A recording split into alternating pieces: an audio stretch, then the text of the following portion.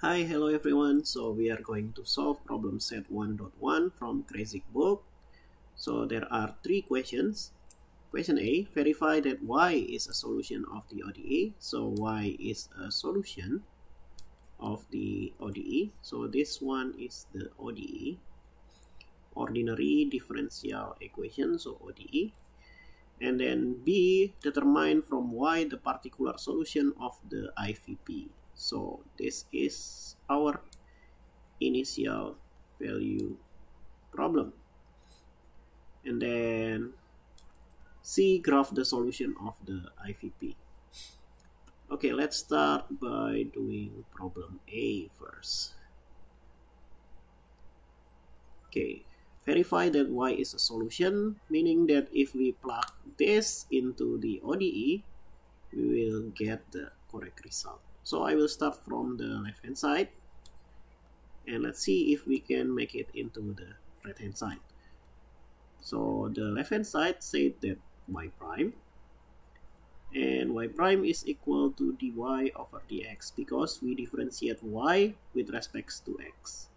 Okay, now I will rewrite y because our y is rather a complex function, not complex, complicated function. Complex meaning different things in mathematics. So this one is y. So I will take the denominator here as our u. So let's see, u is 1 plus c e to the minus x. So y is equal to 1 over u. Okay, now let's get back into our derivatives here.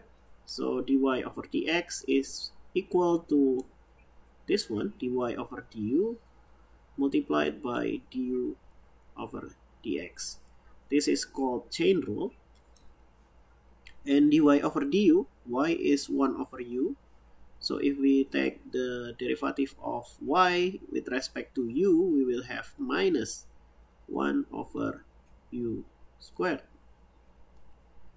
And then we need to find out the derivative of u with respect to x. So u is here.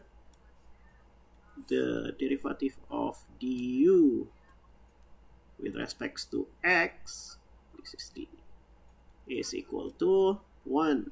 1 will become 0, and c e to the minus x become minus c e to the minus x. Okay, let's get back into our... Okay, sorry about that. Can we undo that? Oh, okay. Okay, du over dx is minus c e to the minus x. Okay, minus and minus will become positive, so I will have c e to the minus x divided by u squared. Okay, we can make both of them into u or both of them into x. So I will choose to make it easy, so I will make this c e to the minus x into u form. So from here, if we move this 1 to the left hand side, or subtract both sides by 1, so I will have u minus 1 is equal to c e to the minus x. So we can replace this c e to the minus x as u minus 1, right? U minus 1 divided by u squared. Okay, now let's manipulate this a bit. So we can divide this into this one, u over u squared minus 1 over u squared. Okay, this will cancel. So this will cancel. We will have 1 over u. And we can rewrite this 1 over u squared like this, right? 1 over u quantity squared. And remember that 1 over u is y. So we will have y minus y squared, which is the same as the right hand side. So we have already verified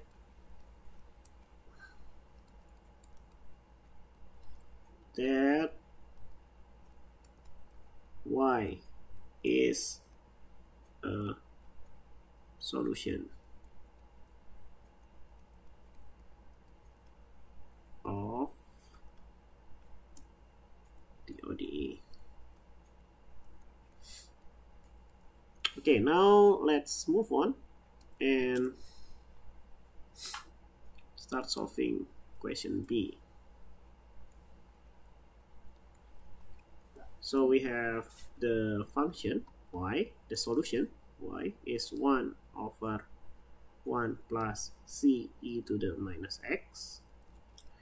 And then the initial value problem is y0 is 0.25. y0 is 0.25.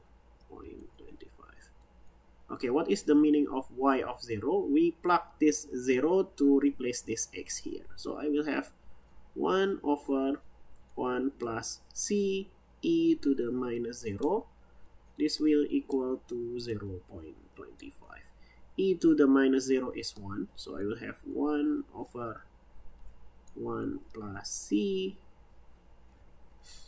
And remember that 0.25 is 1 over 4. Well, 1 quarter. And so we will have 1 plus c is equal to 4, or c is equal to 3. So the particular solution of this ODE will have particular solution. We just need to plug this c into the general solution here. So we will have y is equal to 1 over 1 plus 3e to the minus x. So this is the answer of the question B. Okay, the last one, we just need to plug this into graphing software to get the plot. Okay, what can we do here? Maybe I will use Windows calculator.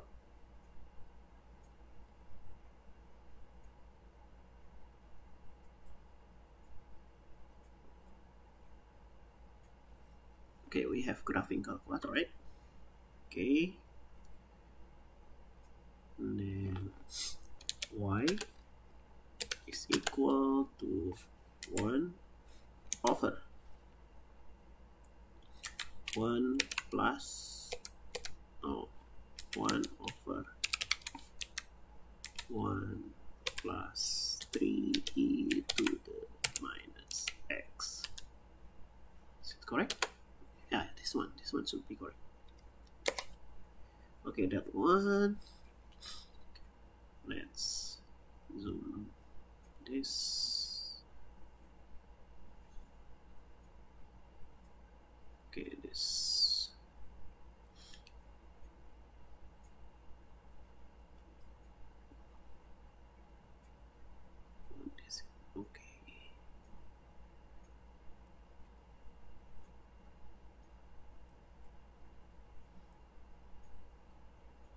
Okay.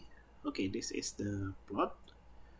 Let's put this into our answer. So maybe from here.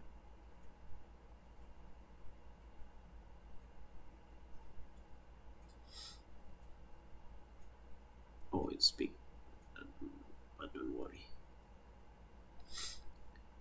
So this is the plot, and hopefully that's helped you to solve this problem. Okay, thank you for watching. Do not forget to like and subscribe to my channel. Thank you.